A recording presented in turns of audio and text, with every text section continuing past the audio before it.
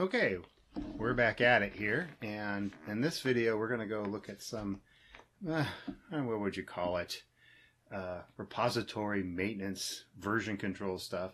I'm going to start off first with just a homespun database code base to show me everything that I have got in a particular set of directories, and another video I'll go into Git and GitLab in particular and get things automated to there. But for this one, we're going to go over and create our homespun code base repository.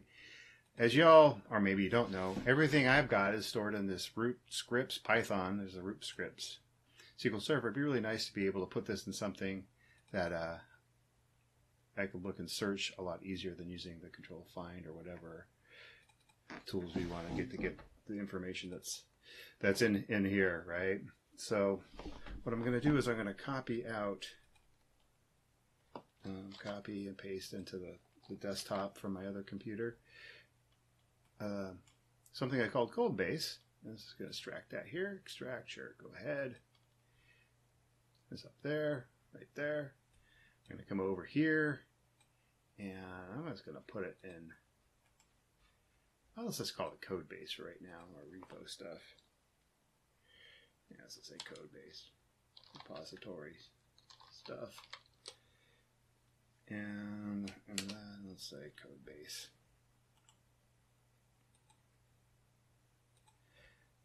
Code base. And I'm just going to copy the stuff I have been using elsewhere. This guy, that guy, this guy. And copy that over there. Copy. And we'll walk through this stuff together. The first thing we want to do is create a database. I think I've got that in DDL. Let's just open you. This is just sort of defined things that I can go and create my own database. I'm going to be in master, I think. Create a new query. Boom. I think I could just run this. We'll create a database called CB. Right there. It's going to create a, somewhere down here, it's going to create a schema called code base. It's going to create a table called files and a table called code lines. So I should be able just to run this right off the bat. It says it's successfully completed. Go up to databases, right click and refresh. And I got a CB right there. And I should have, I said, what? Security, users, schemas, right? Schemas, code base, good. And in this guy, I have two tables, one called files and one called code lines. At this point, I'm going to close this. No, don't save that. And code base files is just going to be a list of all the files. Oh my God, what happened here? Broken, not possible. Oh, welcome, warrior. SQL Server. I'm going to close that while that opens. Maybe I should just hit refresh to begin tester. Yes, please log on. Please be there. I saw you guys there. You should be able to go code base, tables. There we are. Nothing in it. But I'm going to get the host name from when this is run, the sample date, which is pulled, the file name, file path, complete path, which is going to be the entire. Oh, no, great. Another update. I just installed one.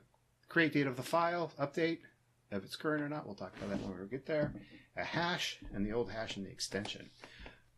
For each one of these guys, I'm going to create, basically, scrape in the line for each part of the text file. That's code.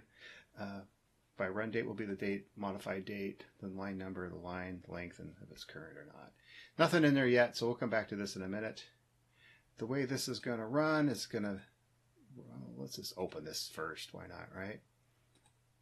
Open utilities, no. Should be code base somewhere, repo stuff. Code base. Nothing in there, no Python. Did I just not put that in there? Oh, look, I called it code base scratch. User test desktop scripts, Python, repo stuff. Oh, it's right there in code base. Sorry, I thought I put it in code base. Let's make this in there so that we're nice and. Did I copy that or? No, I'll delete that. sorry.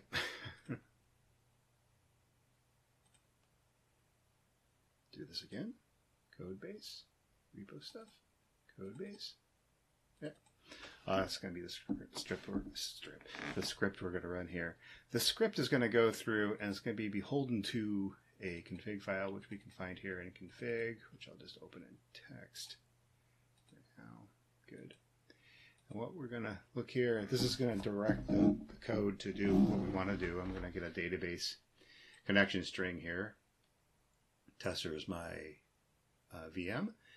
It's CB is the database I do. I'm using a trusted. Don't know what driver that's on here, so we'll go through that in a minute. We'll pick it up off the fly, just make sure we get that appropriate.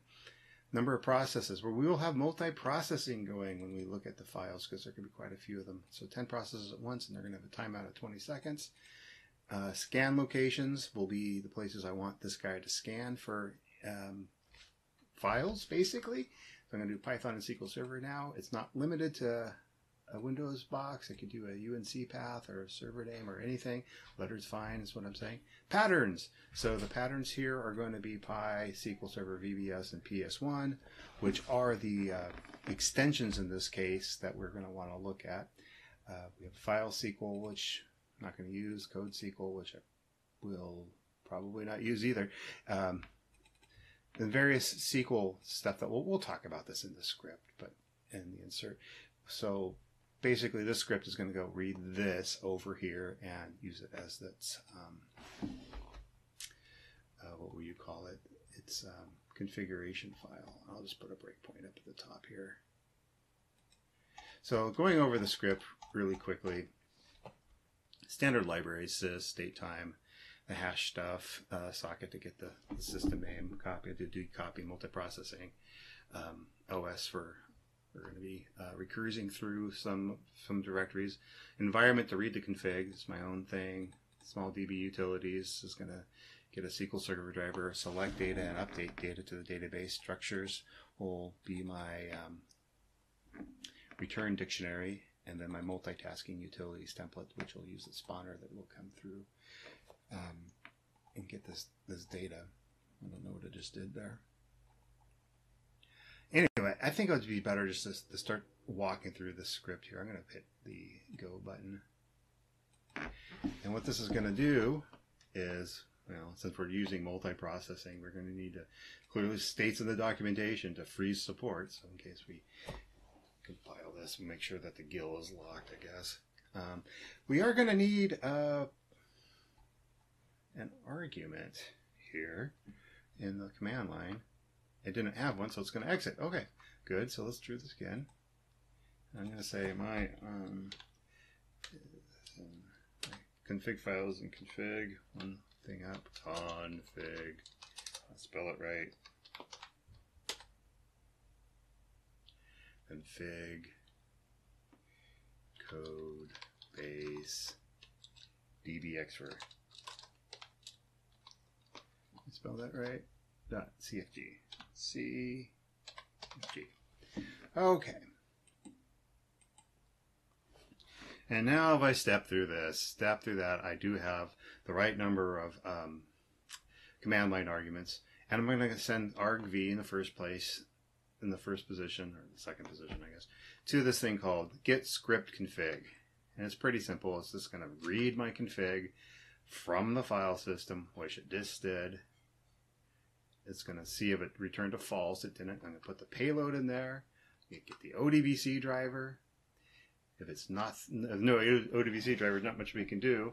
We're going to come back and tell it which ODBC driver to do and return the config. For the curious, the config file looks pretty much like that text file we just saw. Except you can see it's all here in one line. Boom. I guess we could print this out, but the point here is I wanted to put that guy in there, the ODBC driver itself. So we're going to step out of this, and then we're ready to go. It's got all the config it needs to go. I'm going to create a files list that's empty, and for each one of the file locations and scan location, as you recall, there's two of them, this guy and that guy. We're going to go do that. File temp, I know it kind of sucks. The way this is going to work is I'm going to pass it a list by reference. And the recursive nature of this thing is going to go through and build up that file list. And then I know when it comes out that it's going to have the values I want into it. So I'm going to append the values for each one of these scan locations into this master list called files. So stepping quickly through this, we're going to go off and we're going to do a try on the OS directory. I might not have permissions, so there's a capture there to make sure, try accept to make sure everything is fine. As I say, I'm just returning false, which is not very descriptive. Maybe I'll print something there later. But right now I've got a list of elements in the directory I'm looking at. And what I'm looking at is the file path right there. I'm asking it to go look at that first one that we saw in the config file. I'm going to say, look for these patterns. Extension pattern means I'm only going to do the equivalency on the extension and not, is in the a pattern inside the file, which we could also do. And there's that pass by reference again, that's going to hold our files. So the first thing I want to do is take that list that pulled everything out, namely this stuff, and see what the directories are versus the actual files. I'll hit F6 to get out. So the directory list at this point, I'll show you this right here, shows you the directory list, right? Now there's all the directories. Then I'm going to say, well, let's make the file list look like the files that we want to look at. So I'm going to say if I'm only looking at the extension, which I am, I'm going to split out the file name and the extension and just see if the extension's in the pattern list. Do that. I should get a file list. I don't have anything in this first directory, so there's nothing in here. So I'm just going to come over through there and I'll just step through it. But so right now I have two lists. I have a list of files and a list of directories. Since I know the list of directories, I'm going to recurse into that and ask it the same thing, keeping the other data in the list. If it's really big, you might have some memory problems, but we're not worried about that right now. Let's go in here and just run this same recursive call again. In fact, step right into it. And, of course, I have to do that. I'll just go. Sorry about that. Anyway, I went back into this guy, and it's back at this file list. Now there should be some actual files in the file path. And the file path is the ask command, which I don't know if I've posted any videos on YouTube yet, but we do have them, which is a Slack chatbot thing. We'll get back to that later. I'm going to step over that, and it's going to do how many? It's going to do a lot of them. Let's go down to U right here. All right, so the file list now that we want to look at looks like this. There's two files in there that we were interested in that match the pattern of, again, where are we? Patterns, py.sql.vbs.ps. You do whatever you want in there, obviously. Let's skip over this and let's let it recurse through, and we'll go for each file in the file list. So that should pop up down there. And let's see if we have the same file list at this point, because we could have recursed. No, we went into another directory, but that's okay. It'll pop out and be all good at the end. And for every file in this file list, I'm going to create a complete path, which will pop up there. That's the complete path. I'm going to create the create time and modification time of the file, so we can see what's going on. Now we're going to get a hash. We're using, what are we using? The SHA224 for some reason. Maybe that's the one I wanted. I don't have to look at my notes from way back. That's why I picked that one versus another one, but that's okay. So we have the hash. And we're going to use the hash to determine if something changes at the file level. So we'll know when to trigger a scan of the actual pull of the actual file we're going to look at. And we're just going to put this in a dictionary called files. Boom. And it's done, right? So that's just pretty much it for the recursive part. I'm going to take these breakpoints off that I put on here. I think I took them off. And I'm going to just wait till it to come out of the recursive run. You're down here at, where are you? There. So it's going to go loop for each one of those. So we'll do one for SQL and then one for, no, we'll just do this. You know, boom. And now the next location will be, I'll just put it there in the pop-up SQL server. And we'll do boom again. And then the last one won't go because it's done. At this point, I have a list of files, which I can come over here and show you because it's so interesting. Just pop out 30 of them. I don't know.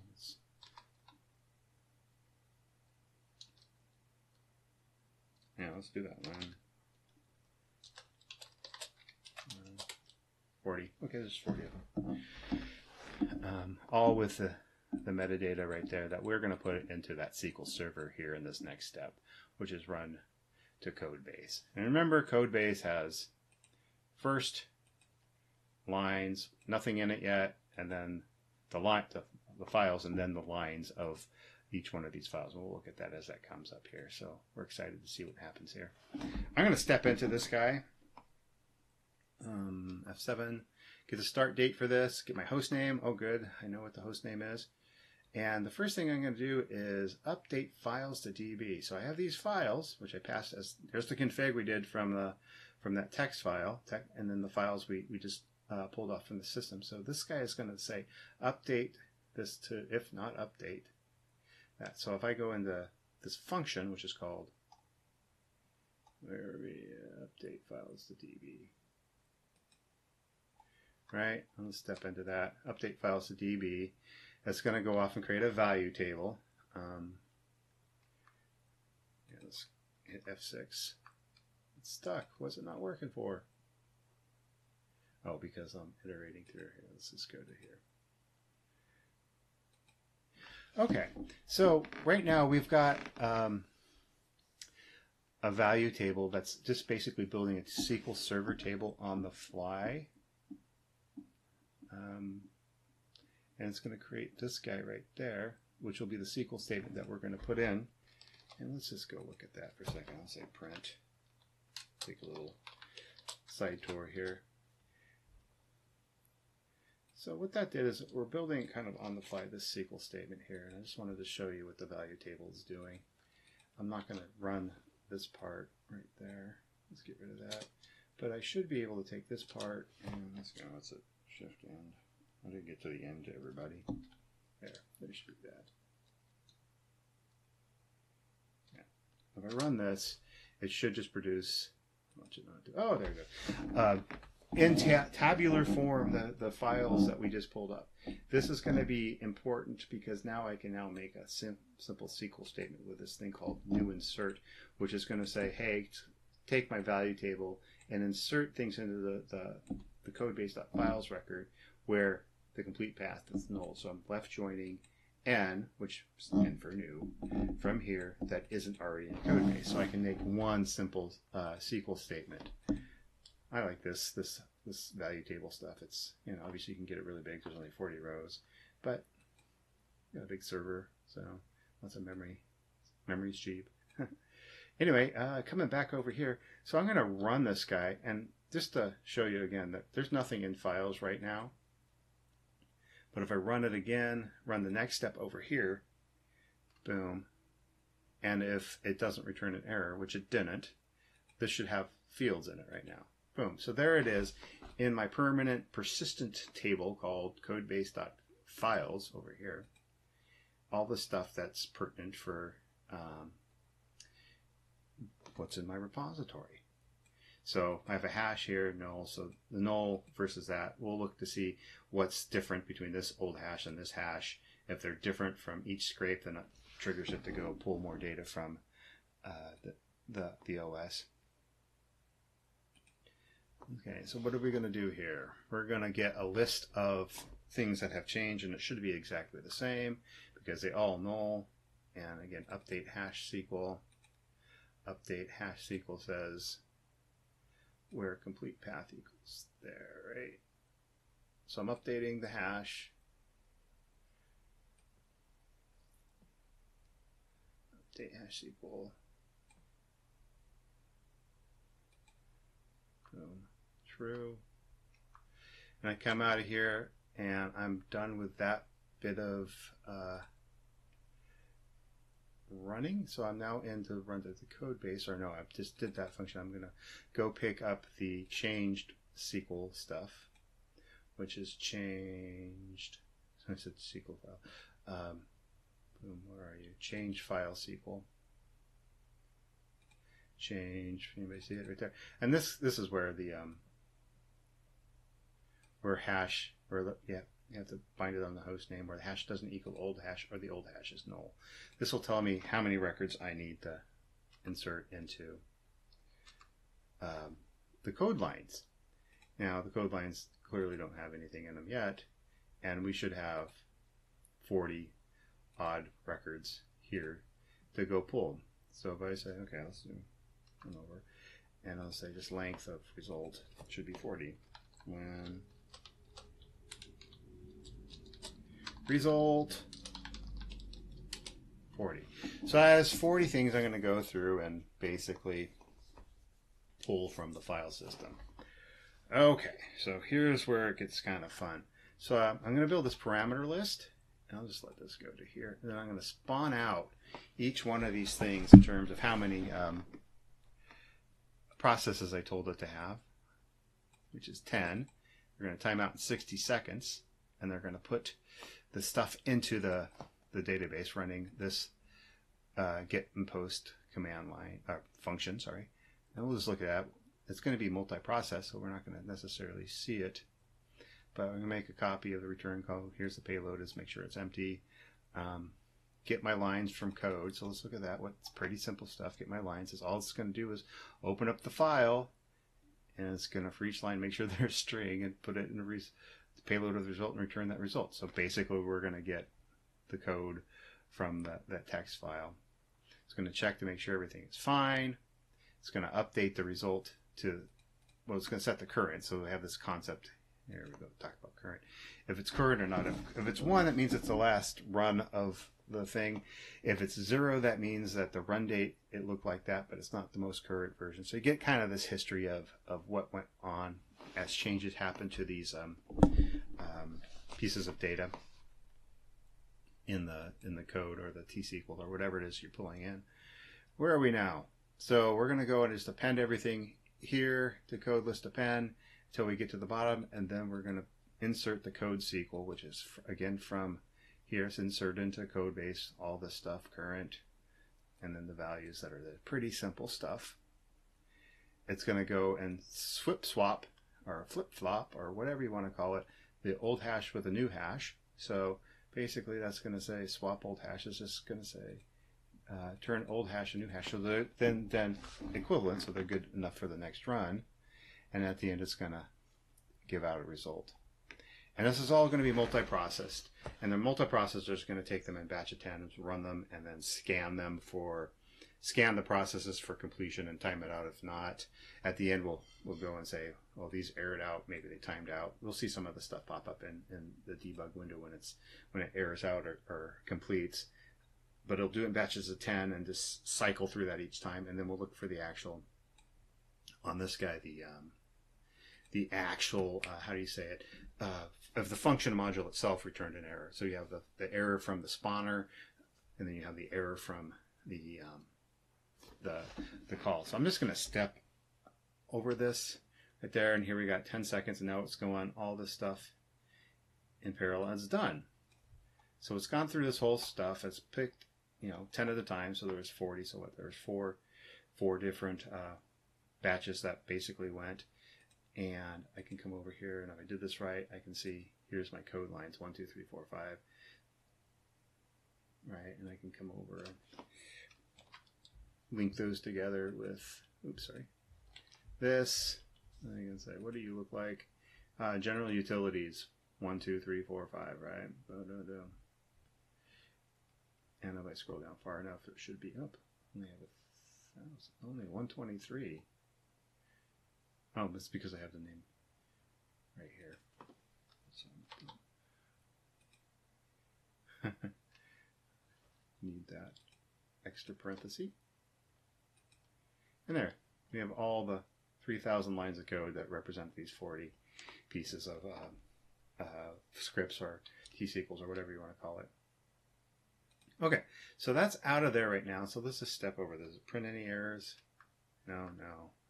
I don't think there are any errors. Okay, so not there, right? Boom, great. Boom, come out of there, return, done. So that's done. So now I can come over and say, oh, I want to see, you know, where, let's do so line like, I don't know, almost like ODBC, just for giggles. I don't know how many there are in there, so let's click that. And you have the word ODBC in all these lines. 47 lines of the word ODBC everywhere. Really helpful, pretty fast when it's in SQL Server. Let's get rid of this for right now. And we just want to do one more test. So everything's in the system right now on the initial run. But if I come over and let's go change something. Code base. Nope, come back. Equal stuff. Probably shouldn't go and change my utilities just on the fly, but I think there's a comment in here I can just test. I'll say test 1, 2, 3 and save that. That should now prompt for a different hash. And if I run this guy again, let's finish that out. And run you again, go, how many? I'm having problems with the buttons. Should just say clear all breakpoints, but too lazy for that. Go.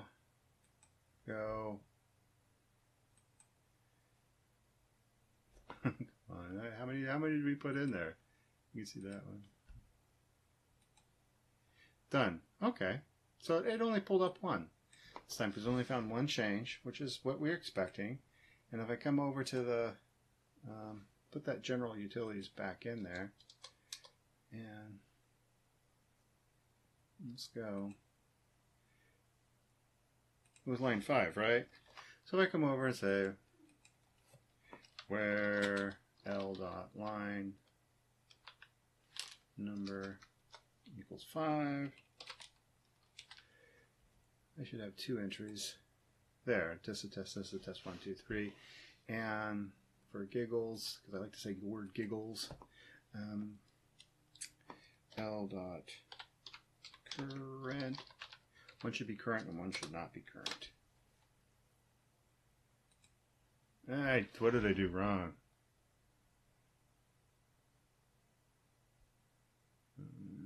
Yeah, I hate this. Oh, I need a comma. Always full of errors there.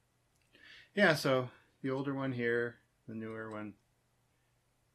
Did I get this backwards? No, I didn't. This is yesterday and this is today.